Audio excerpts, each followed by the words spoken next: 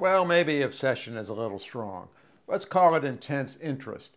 If a picture is worth 1,000 words, this one is worth 5 books, and I scoured at least that many learning about the airplane and the illustration. This is the cockpit of the Bell X-1, drawn by Belgian-American aviation artist Jean-Luc Beghin. It's been hanging on my office wall for about 15 years. He drew it in 1997 on the 50th anniversary of Chuck Yeager's historic Mach 1 flight in the Bell X-1. If you know the X-1's history, you might recognize that this is Jack Russell, the crew chief for most of the X-1 series airplanes. And this is Bell test pilot Chalmers Slick Goodland, who was famously and unfairly portrayed in the movie The Right Stuff. In the distance is the B-29 mothership that launched the early X-1s. If you really know the details, you'll see that this is not the X-1 that Chuck Yeager flew to exceed Mach 1 in 1947. Yeager's airplane was 6062. This one is 6063. 3 X-1s were built for the initial test program, and this one, 6063, was the number 2 X-1. It was eventually converted into this airplane, the X-1E. After it was retired, it went on display at the NASA Armstrong facility at Edwards Air Force Base. So this panel is from this airplane. Beghin told me that to complete the sketch, he spent hours in the cockpit of this X-1 mock-up made for the Right Stuff movie. But it had no accurate instruments, so these details were filled in from photos provided by Slick Goodland, who even loaned the artist his helmet and a checklist. Both are sitting on the seat.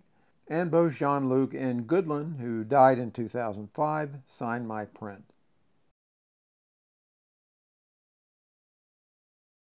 As a pilot and flight instructor, I've sat behind a lot of panels, and I've learned that while instruments can be an abstract of the outside world, they also offer a glimpse deep inside the airplane. Following the instruments upstream is almost as good as pulling the inspection plates to see what makes the airplane tick. So that's what we'll do in this video using both Jean-Luc's drawing and X-1 imagery from the Smithsonian. But first, why the X-1 in the first place? That story starts with this man, John Stack, and his boss, Eastman Jacobs, both of whom worked at the National Advisory Committee for Aeronautics, or NACA, during the 1930s. Airplanes of the day were getting fast enough to encounter locally transonic flow over some parts of the airframe, especially propellers. By World War II, they were fast enough that a phenomenon called compressibility was causing crashes, especially in the P-38 Lightning. Stack identified what he called the compressibility burble. In a dive, transonic flow caused the center of pressure of the main wing to shift aft, and the disrupted flow decreased the horizontal stabilizer's downforce, causing an abrupt tuck that was often unrecoverable. Wind tunnels then weren't quite good enough for extended research in transonic flow, so as early as 1933, Stack proposed this, a research airplane devoted purely to high-speed flight. Busting Mach 1 wasn't really his goal, filling in this gap was. He also proposed a turbojet airplane, not the rocket-powered aircraft the X-1 eventually became.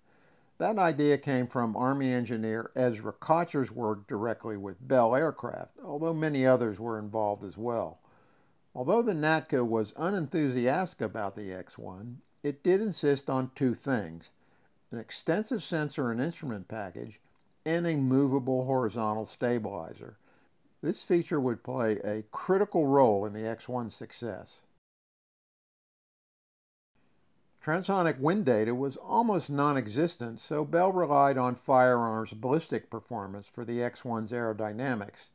The ballisticians couldn't offer much transonic data either, but they knew that the ogival shape of a Browning .50 caliber machine gun round yielded stable, predictable trajectories. So that's what Bell used.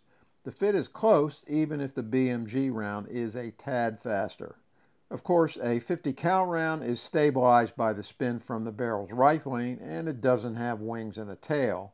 So Bell did something extraordinary. It engineered the X-1 for an 18G ultimate load, more than twice that of the typical World War II fighter like the P-38.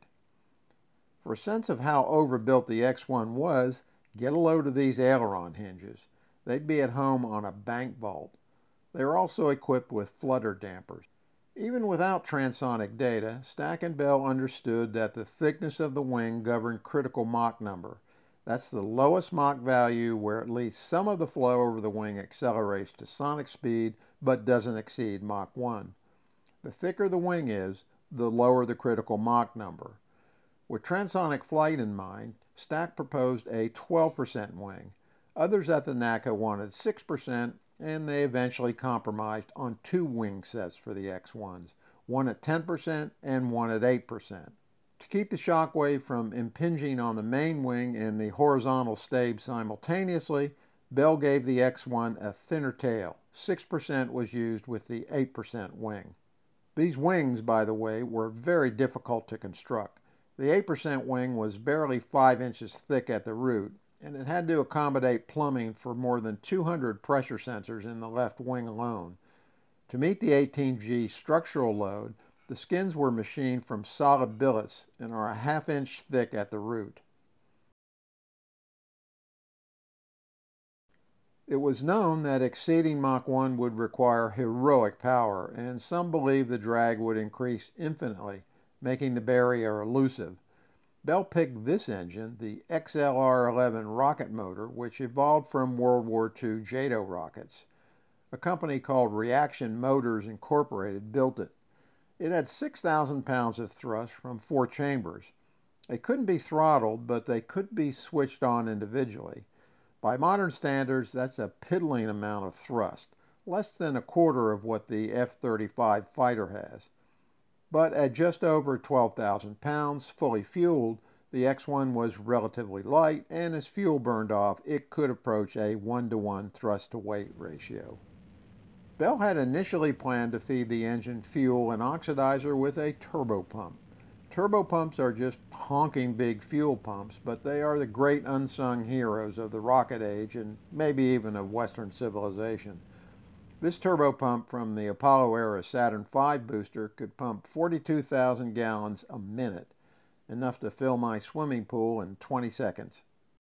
The turbopump for the X-1 was rather smaller but worked on the same principle. A gas generator fed by hydrogen peroxide passed over a magnesium dioxide catalyst, produced steam that drove a turbine in a pump with 2 chambers, one side for fuel, one for oxidizer.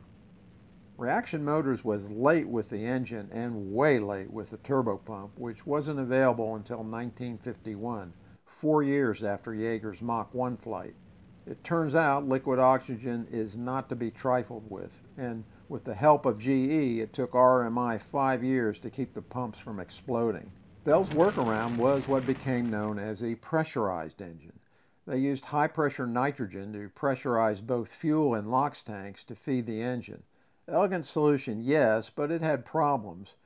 One, to contain the pressure, propellant tanks had to be spherical, not the cylindrical shape proposed for the turbopump version. Spherical tanks were heavier and less space efficient. That reduced fuel capacity and burn time, reducing both speed and altitude capability.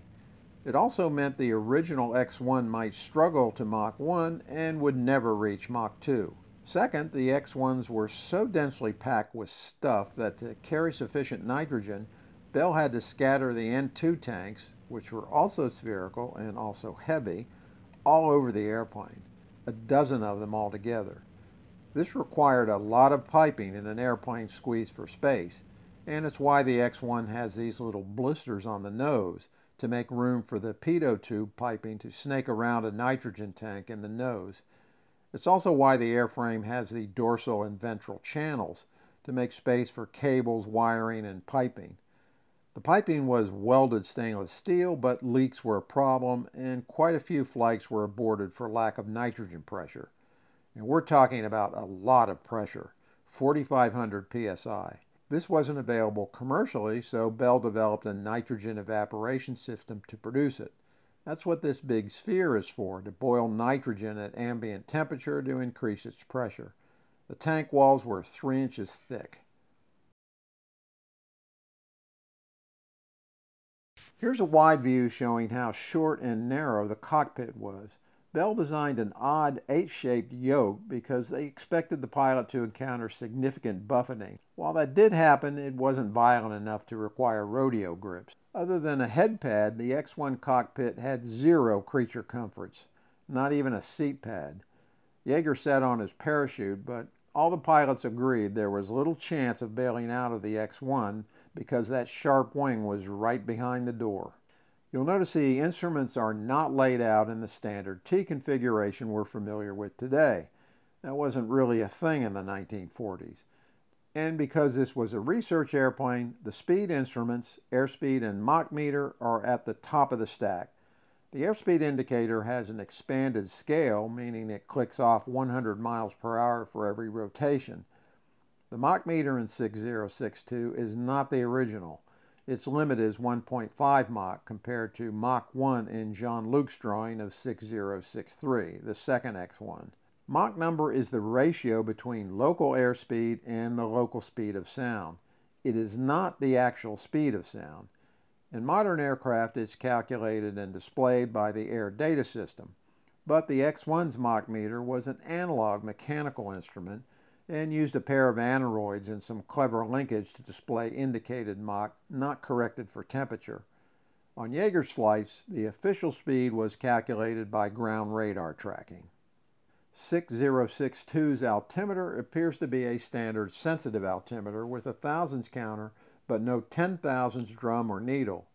This may not be the actual operational altimeter, but it's what the Smithsonian was given. In any case, the altitude was telemetered to a ground station. You'll recognize this as a standard plain vanilla attitude indicator, or at least standard for the 1940s. It's a pressure instrument, not a vacuum gyro, and it was powered by the compressed nitrogen Bell used for everything. This gauge monitors the source pressure for the entire nitrogen system. Of course, the X-1 was never intended to fly on instruments, just in the clear air above the California high desert. So why does it even need an attitude indicator? It was actually added after the initial flight tests at Pine Castle, Florida, which is now Orlando International Airport. There are several reasons for this. Flight tests require specific pitch values, and the pilot would need a reference for that since the airplane had minimal outside sight picture. That's the same reason the airplane has a G meter. Tests had to be done at specific G loads, and loading affected things like engine operation and control feedback. Also, drawing back, you can see the view over the X-1's nose is poor. All of the pilots struggled with this. Worse was windshield icing. Bell anticipated this, and they were right.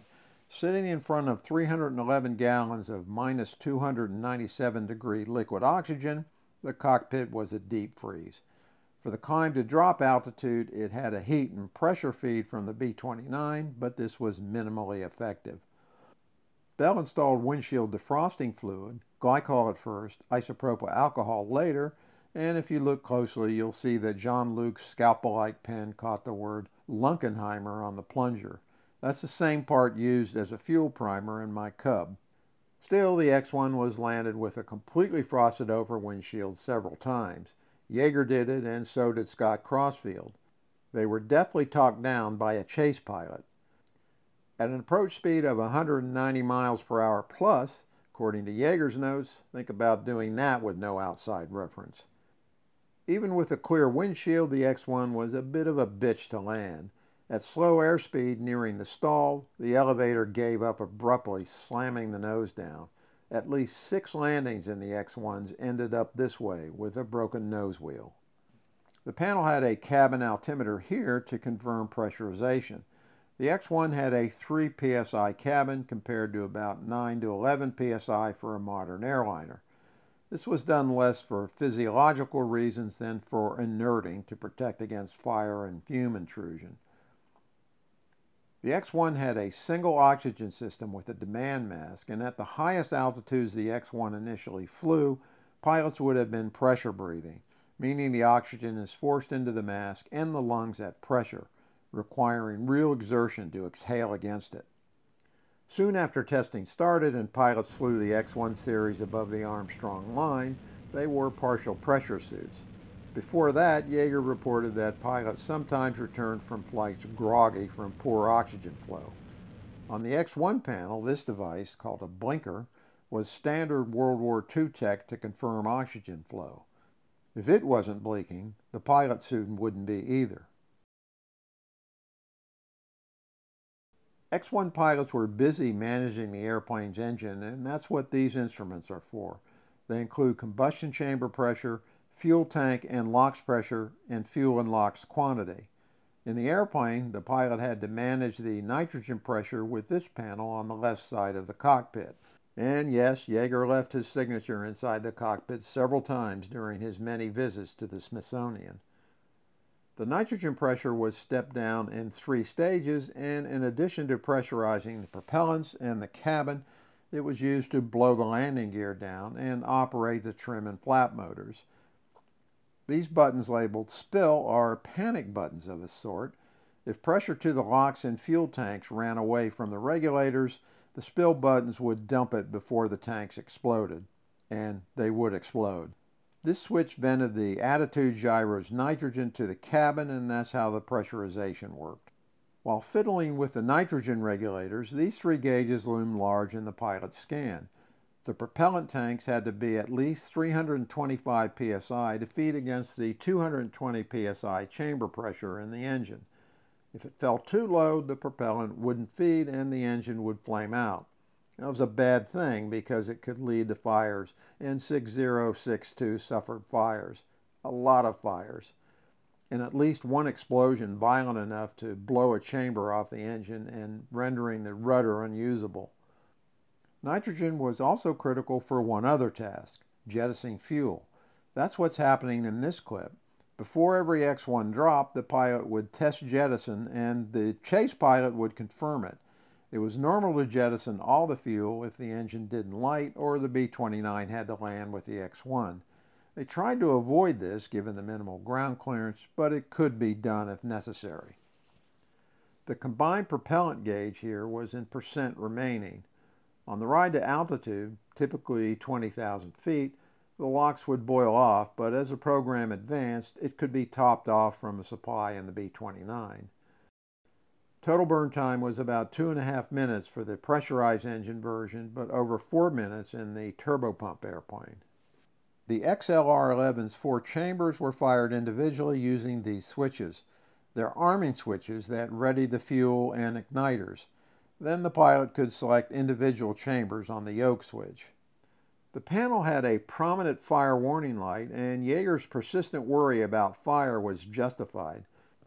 Of the 7 first and second generation X-1s built, 3 were lost to explosions or fire, one of which took the EB-50 launch airplane with it on the ground.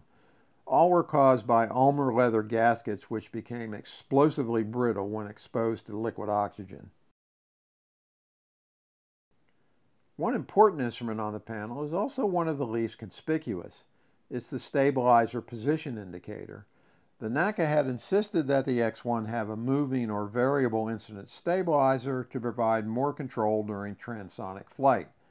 The idea may have originated with this airplane, the British-designed Miles M52 supersonic research aircraft that was abandoned just after World War II. The U.S. obtained its design details during the war. Setting the stage correctly was a critical checklist item. See it here on Goodland's list. Because the X-1 was launched from the B-29 in a shallow dive and its stall speed was 225 miles per hour at max weight, the nose had to be pitched down on release. The payoff for the moving stage came when the X-1's serial flights reached 0.94 Mach. Yeager lost elevator control because the shock wave was impinging at the elevator hinge line. At this juncture, X-1 project engineer Jack Ridley, that's him on the right with Yeager, proposed using the all-moving stabilizer itself for pitch control by adding a faster-acting motor and a linkage. The lore is that Ridley, who called the sound barrier the unknown, bought a hardware store motor and switch to do this, but the record suggests the X-1 was returned to Wright-Patterson for this modification. And that leads to this mystery. What is this thing? It's located on the lower panel under the gear indicators and in front of the stick. It took some doing to find out, but thanks to John Anderson, who built an X-1 replica panel for clarifying it. It's a potentiometer for fine setting the horizontal stabilizer. The stabe was moved by a nitrogen-powered motor that was electrically controlled, probably turning the knob counterclockwise commanded pitch up, clockwise pitch down. And hiding over here on the far left side of the panel, just above the oxygen regulator and looking like the modification it probably is an emergency switch for disabling the stabilizer. In other words, runaway trim protection. That the stabe worked for pitch control through the transonic region is carved into history. On October 14, 1947, at 42,000 feet, Yeager reached Mach 1.05 on 3 chambers. It's possible that he wasn't really the first pilot to do this, but he was the first to do it in level flight. And one other thing, he had the pictures. This is the famous paper trace of the X-1's so-called Mach jump, taken directly from the NACA data recorders. This illustrates what is occasionally lost on those of us who look at the X-1's achievement as merely breaking the sound barrier. Hard stop, end of story, right? But the sound barrier was always a false construct, even if it was embraced by some pilots and engineers. It was in some way a demon of the wind tunnel. The X-1's lasting achievement was that it represented the first pure research airplane intended to collect the masses of accurate flight data that would come to define rapid aeronautical progress. Mach 1 was just one stop on the Butts line that eventually led here and then here. By 1940 standards, the X-1 had a sophisticated instrument package and direct telemetry for airspeed, altitude, G-loading, and aileron and elevator position. It had 400 pressure orifices on wing and tail surfaces, wheel force recording, side slip angle, and a 12-channel strain gauge, among many sensors. It rapidly filled in the unknowns in John Stack's transonic gap. In various iterations, the X-1s continued flying until 1958, buttressed by other more capable X-planes in a trend that continues yet today. Yeager last flew 6062 in 1950 for a movie called Jet Pilot starring John Wayne. This movie is so exquisitely horrible, you owe yourself the effort to find it streaming somewhere. It at least has some terrific air-to-air footage of early jet fighters. Meanwhile, 6062 resides in a place of honor in the Air and Space Museum Hall of Milestones, which is currently closed due to the COVID pandemic, but it's being remodeled. But it didn't always look this way, and there's an interesting story behind it. When the X-1 arrived at the Smithsonian in 1950, it looked like this, painted partially white for the movie. It was displayed that way for years. Every October, Chuck Yeager visited the museum to speak about his exploits and finally asked then-director Don Lopez, also a World War II pilot and a flight test pilot, when the museum was going to fix the paint. So they put a guy on a cherry picker and painted over the white with a paint roller. And to this day, the X-1 looks pretty good for as close to it as you can get. You can see it when the museum reopens. And if you're on the West Coast, the San Diego Air and Space Museum has its own X-1 replica, including an instrument panel. My thanks to Bob Vanderlinden at the Smithsonian and Kristen Gelzer at the NASA Armstrong Center for help in researching this video. And look for a profile on Jean-Luc Beghin's aviation art in a future video. For AVweb, I'm Paul Bertorelli. Thanks for watching.